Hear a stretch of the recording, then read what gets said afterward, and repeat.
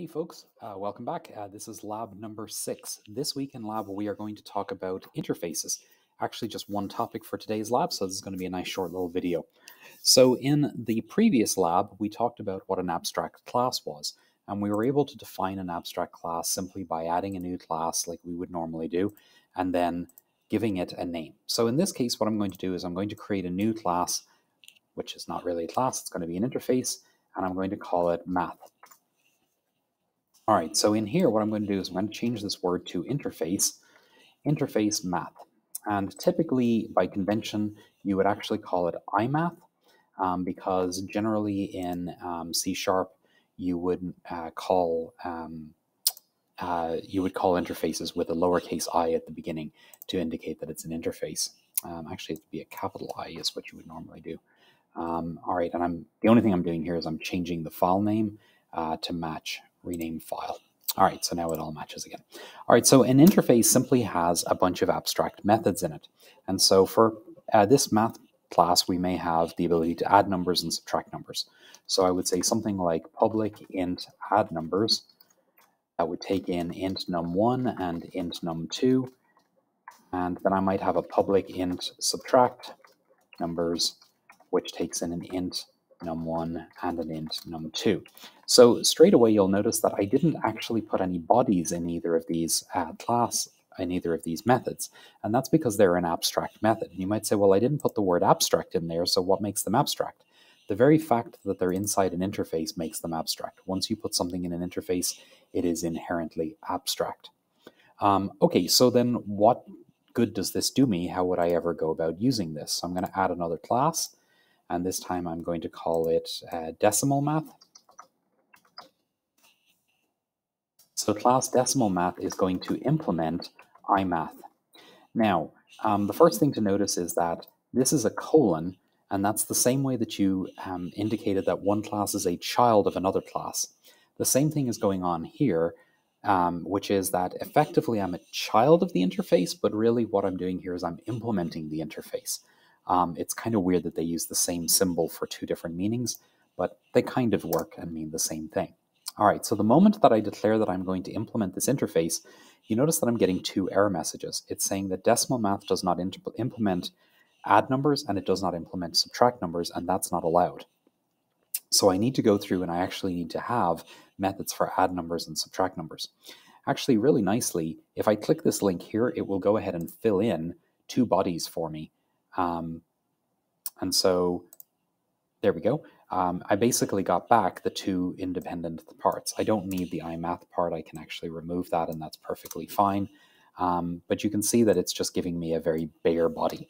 So now I'm actually going to put in the actual body, which is return num1 plus num2. And in the case of this one, I'm going to return num1 minus num2. Now, I certainly could have typed this out manually. I'm just using a shortcut because it filled in the code for me. Really, all it did was it gave me the exact same definition as before. These were actually declared as public in both cases in the interface, and I want them to be public here as well. So now I have a class that I can actually instantiate. So back over in my main program, I can say decimal math. Okay, that does not want to tab complete for me. Probably because I spelled it wrong or something. There we go. Decimal math, my math equals new decimal math. And that gives me an interface, or it gives me a class that I can now use. So I'm going to prompt the user for a couple of numbers. So I'm going to console.writeLine, enter number 1, and then I'm going to console.readLine, and I'm going to convert that into an int 32.parse, whatever they give me in console.readLine, and I'm going to store that into an int called num1. And that should have a capital I. That should have a capital I. Let's see here. All right, and now we're going to do the same thing again, this time for num2. And I'm just going to change that to a 2 and that to a 2. And then I'm going to call the method add numbers and print out the result. So I'm going to say my math, which is the name of the object that I created right up here, dot add numbers.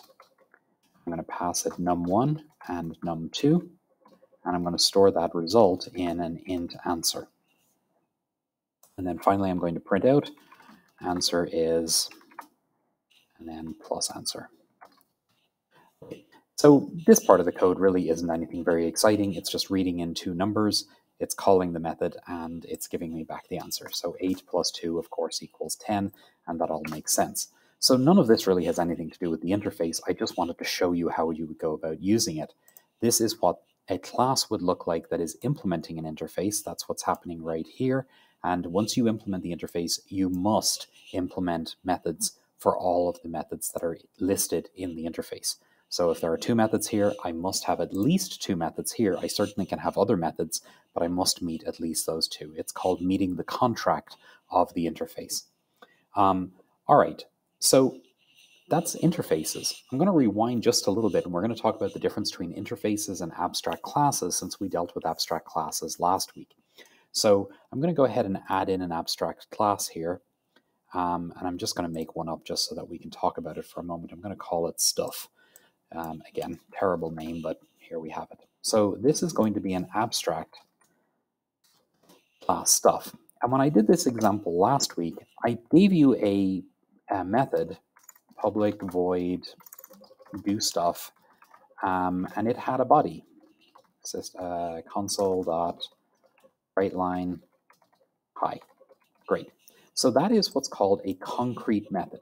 And I'm welcome to write concrete methods into an abstract class. That is allowed. But I can also put abstract methods.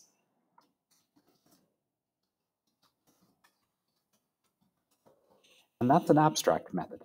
So what's happening here is I have public abstract, there should be a return type void, do other stuff. I'm not putting in a body, I'm just ending the method name with a semicolon to indicate that there is no body here. As a matter of fact, once I say abstract, I cannot put a body in there. So anybody who implements this class, or anybody who extends this class or inherits from this class, they're going to have to write a body for do other stuff because they inherited an abstract method. And so if I have a new class underneath this, so we're going to do another add class. I'll call it more stuff. Terrible names, sorry folks. But more stuff extends or is a child of stuff.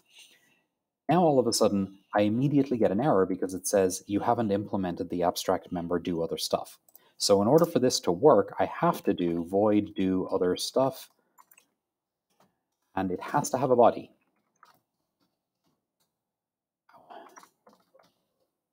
Why are you doing this? Stop it.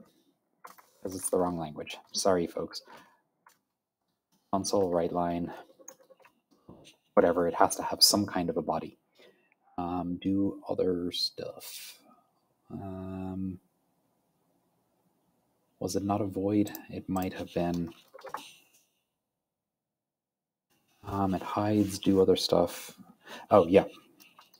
In this case, it's an override of do other stuff, because in the case of stuff, this was abstract, so I'm effectively having to take it and overwrite it to make my own version of it in the child. It's implicit that this is a virtual method, meaning that it is allowed to be overridden because it's abstract. Abstract inherently means that it is virtual. So this child class wrote an implementation for do other stuff, so therefore it's happy with that. To be clear, the more stuff class would have access to do stuff because do stuff is a concrete method that was defined in the parent, and since more stuff is a child of stuff, it is able to accept and see that other method. So this class would have the ability to do stuff and do other stuff. It would have both methods available. Okay, so at the last topic here is to talk about, well, then what's the difference between an interface and an abstract class? It seems like they're kind of the same thing. If I can have an abstract class and all of the methods turn out to be abstract, then isn't that basically an interface? And the answer is yes. I want you to think about it this way. A concrete class, which is every class that you've written before we started talking about abstract and interfaces. A concrete class, you have to have all concrete methods, meaning anytime you have a method, you must have a body for the method. In an interface, all the methods are going to be abstract. Every method in an interface must be abstract. It's by definition. So those are the two extremes. Either you're writing a definition for every method, or you're writing a definition for none of the methods. In between that, you have an abstract class, which can be on either end of that scale. If you have an abstract class where all of the methods actually have bodies, then it's really more like a concrete class. If you have an abstract class where all the methods are all the methods are abstract, then it's really more like an interface. So concrete class on one extreme, interface on the other extreme, and an abstract class is somewhere in the middle, closer to one end or the other, just depending on how many there are. In the real world, you'll find that a lot of people will use interfaces instead of abstract classes. As a matter of fact, interfaces are way more common than abstract classes, simply because realistically, if you're doing an abstract class, you're usually going to do most of the methods abstract, in which case, why don't you just do it as an interface? There are a couple of cool things about interfaces, which we'll go over in lecture this week, or we went over last week, hopefully, where you're going to see why people might do this. But the general idea comes down to the same thing I talked about last week with the interfaces, or with the abstract classes, which is that interfaces allow the development manager to put a set of rules on all of the children. They all must implement this. And an example, again, is if you're a video game company, the development manager might create an interface that says if the character is able to walk, then it needs to know how to move its feet, it needs to know what speed it's moving at, it needs to know how to render itself while it's walking, and those would all be methods that would be defined in the interface, and then each of the bad guys and good guys, if they want to be able to walk, they would say that they're implementing that interface, and then they would have to override that method to explain how they themselves are going to walk. And so again, it's just a way of enforcing across all of the children that there must be a definition for that class. So that's the short version of interfaces this week. Today's lab is about interfaces, so you guys go have some fun with that, and I will see you guys next week.